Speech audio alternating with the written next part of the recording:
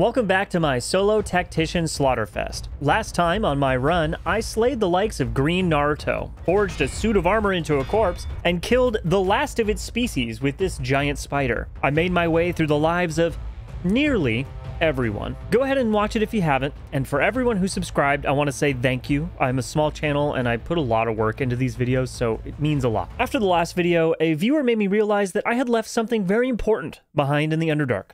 So I backtracked to gain the favor of a false god and then slay them and their fishy followers. Oh, blessed Boal! Get welcomed into Act 2 with a friendly goblin greeter and meet up with some cult members. Hello, fellow cultist. It is I, other cult member. I believe in thing that cult is about very strongly. Get introduced to this disturbing drow. I'm gonna be honest here. Is it bad that what I find most uncomfortable about him is that his eyes aren't symmetrical? And fixed it. Much better.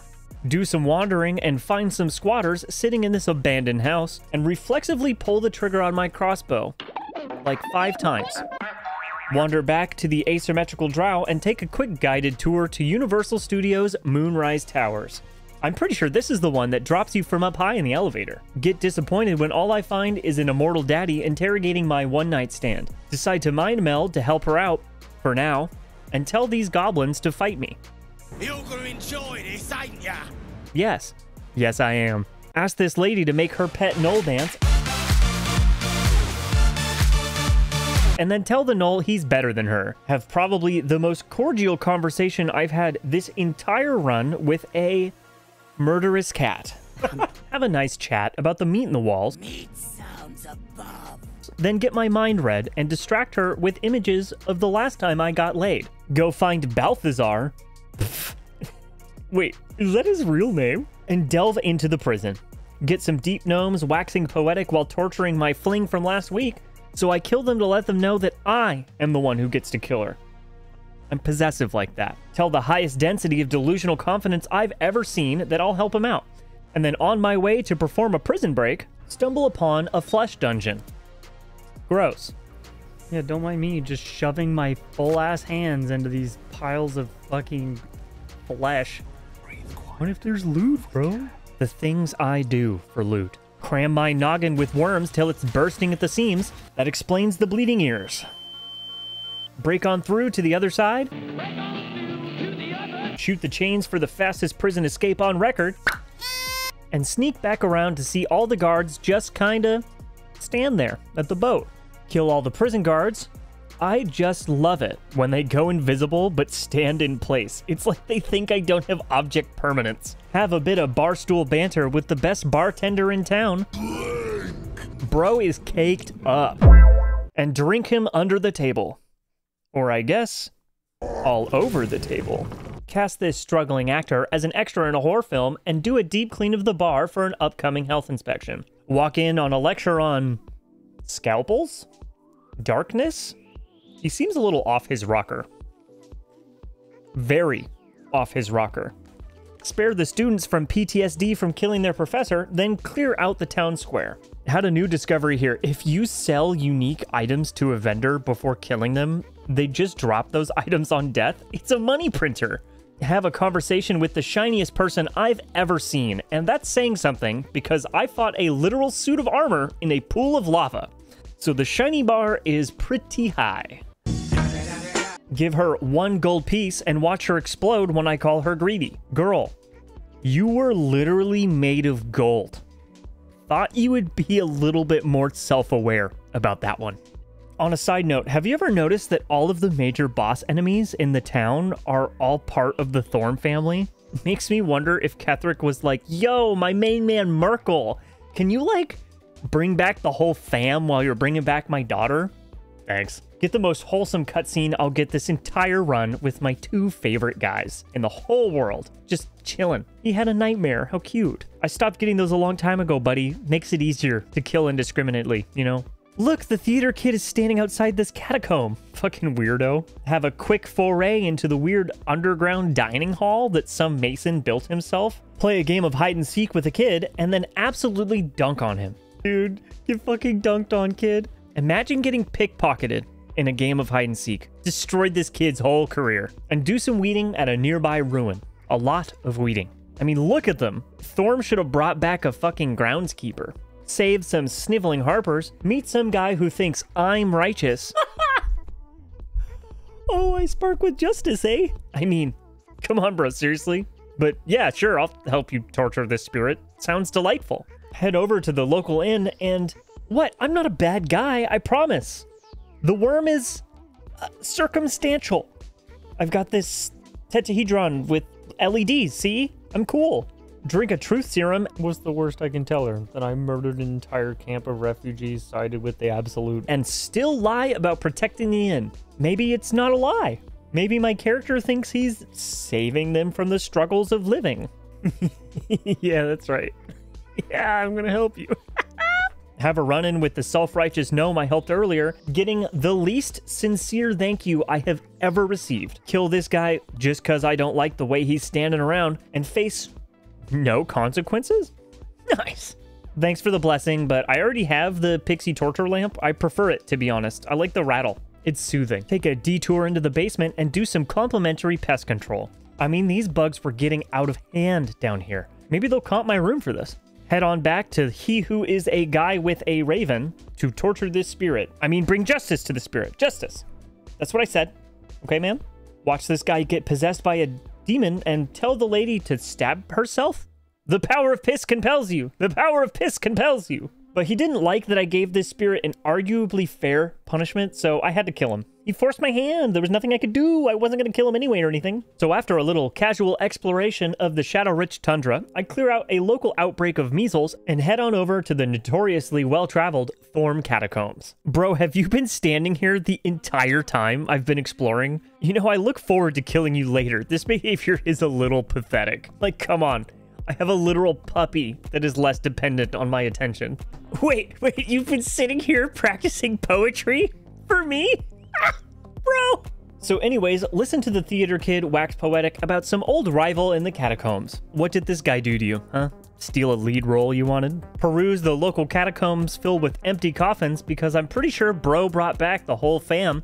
Head on into a temple for the middle god of Thorm's fancy. Seriously, bro has gone through like 3 gods in this backstory, progressively worse and worse gods too.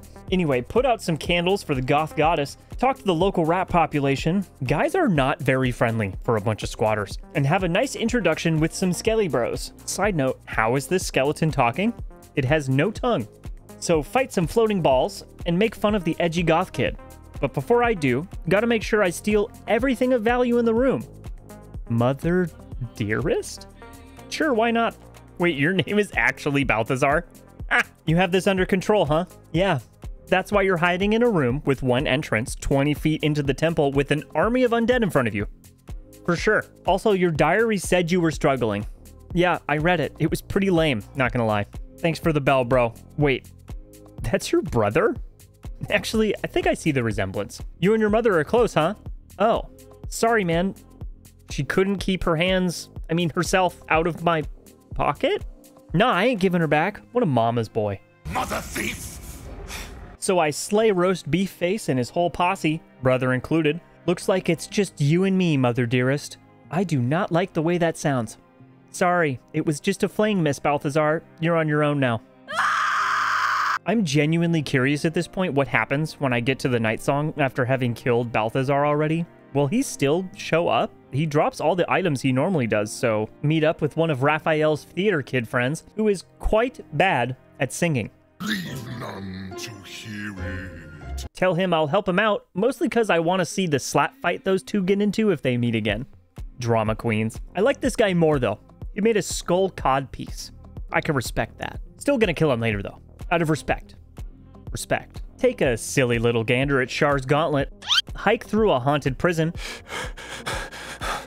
Dunk on my doppelganger. Slink across some smoke platforms and turn some dark justicars into dead jesters before pressing this button and instantly dying. I just got fucked up. On a real note, this part was much easier than I expected it to be. It seems that being alone actually makes it easier to do rather than harder. The sneak portion was easy since my sneak is crazy good. The fight was a cakewalk since it's essentially a 1v1. And the Justiciars aren't super powerful, so it was not bad. Claim my prize of this helmet and spear I will never use and head on back to Mr. Discount Demon. You know, Mr. Demon Guy, you'd be a lot more intimidating if you didn't bring, like, your whole ass crew out here. Kind of ruins the whole big powerful demon shtick. Anyway, I didn't want to risk him getting away if I didn't kill him before finishing the temple, so I'm going to go ahead and ruin his day. I don't know why enemies keep acting like this whole invisibility in place thing is going to do anything. You literally have a fat fucking bloodstain on the ground where you're standing. It's kind of hard to miss. All right, you got me there. Clear out his whole entourage and their mascot, grab everything valuable like the little loot goblin I am, and bask in the glory of this big ol' spider carcass. Don't lick it, don't lick it, don't lick it, don't lick it, don't lick it. Fuck. Wait, it has like an aphrodisiac in it? Does that mean Mr. Discount Demon was using it? Who was he fucking?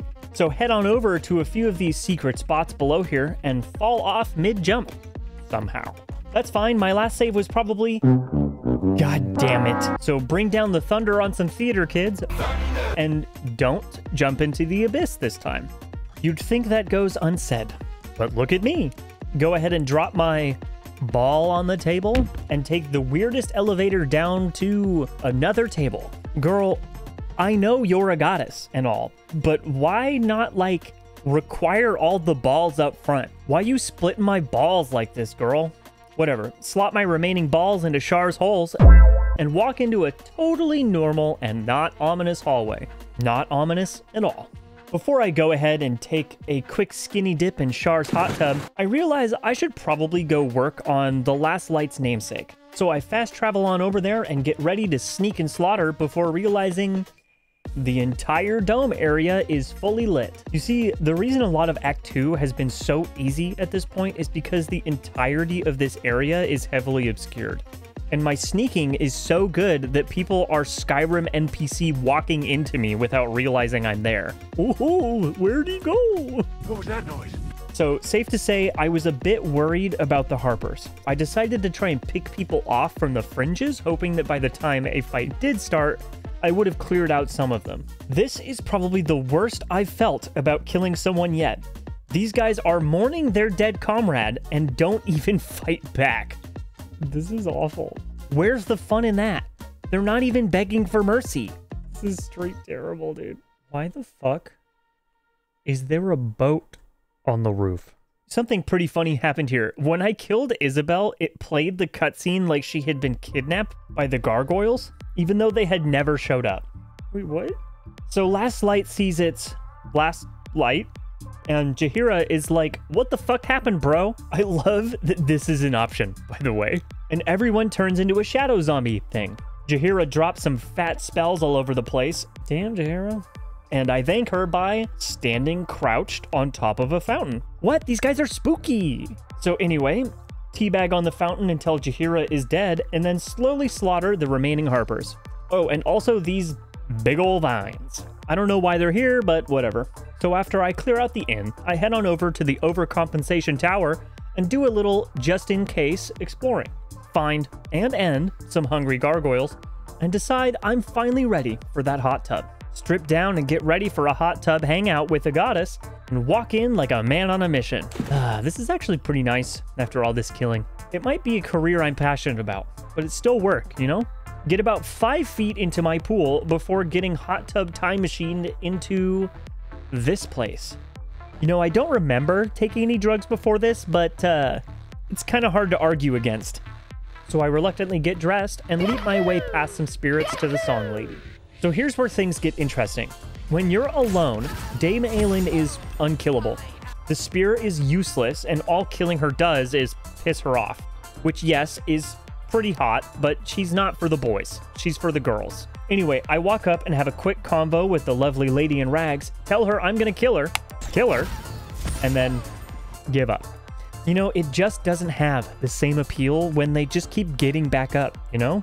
So my only option seems to be releasing her, since I killed Balthazar. Side note, Balthazar is all like, killing me won't work, I'm above death, blah blah blah.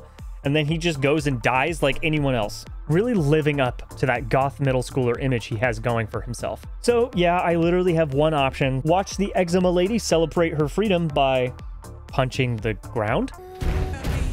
I mean, I would probably lose it after 100 years in solitary too, so I guess it's reasonable. And I'm notoriously sane. Right, guys? Right? So I watch her show off her cool-ass wings. Damn, I want some of those. Mourn her dead girlfriend that I had nothing to do with, I promise. Then head on over to help me slaughter some cultists. Fuck.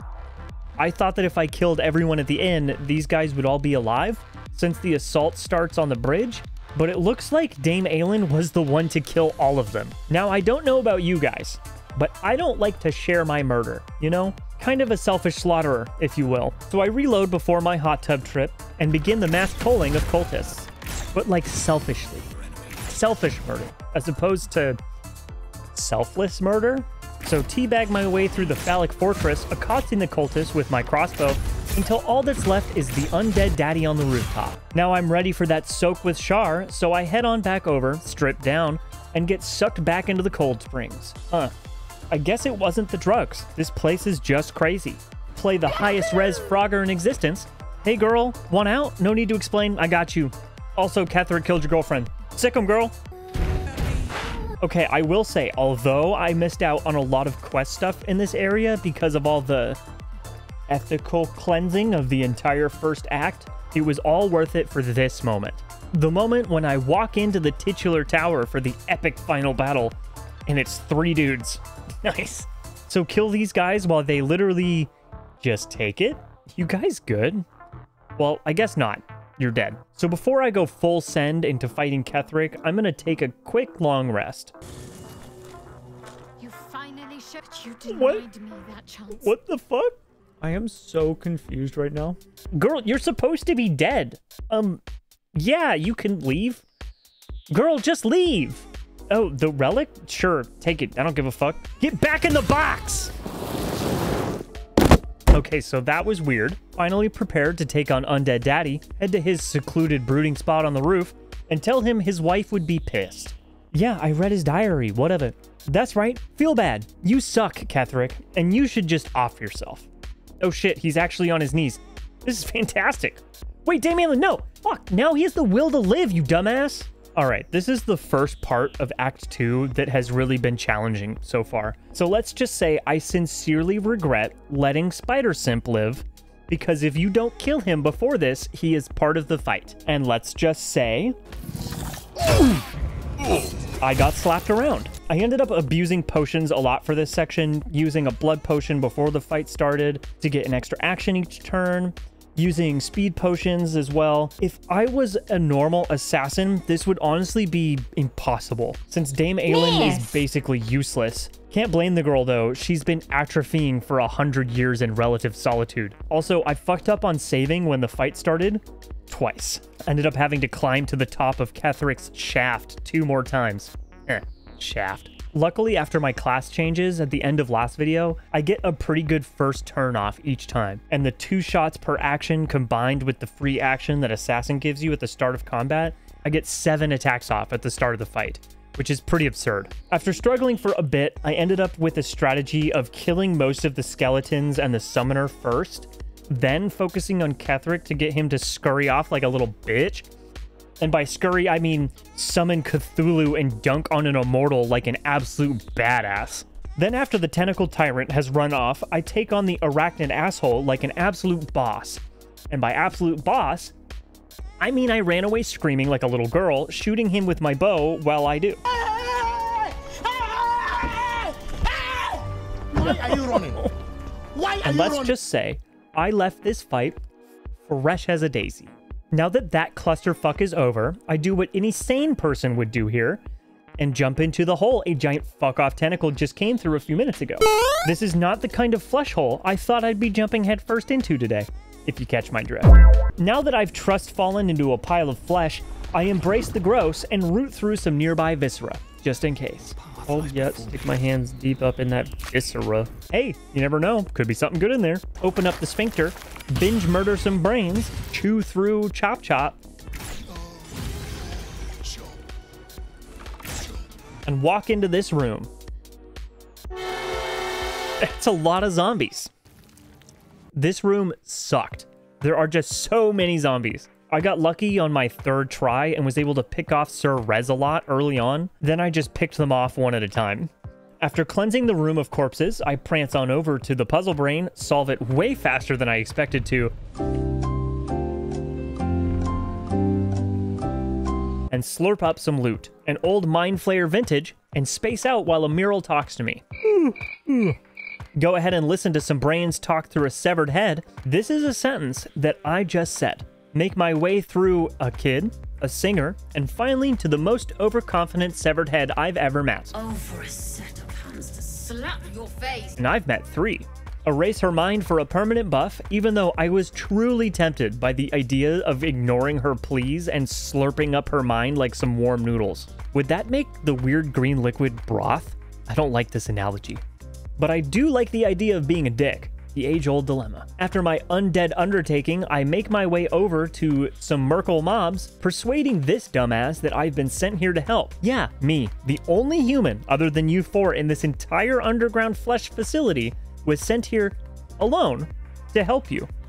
For sure. So anyway, shoot them all in the back. Serves them right. Their fashion sense was just frankly appalling.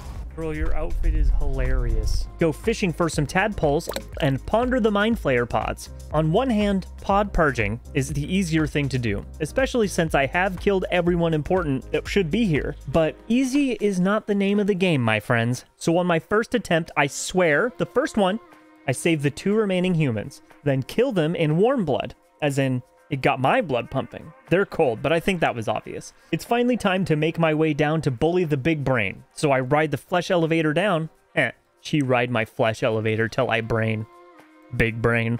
So this is the worst fight yet, which I honestly wasn't expecting considering how much of a relative cakewalk this whole act has been, but should have seen it coming. So I watch the shareholders meeting, someone bitches about the lack of growth in Ketheric's sector, and they bring out the big brain to convert Mr. Politician into a corporate shill. See, in real life, they just use money, not headworms, but I digress.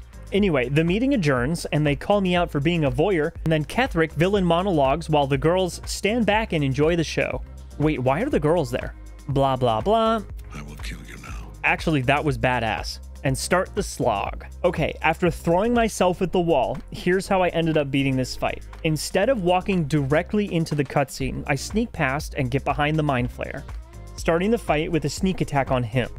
It is also significantly easier if you don't gaslight Ketheric into committing poolicide. That way you can clear the room before he gets his glow down. So before starting the fight, I chug some blood, potion, then some tried and true meth, and I'm able to clear out all the brains and...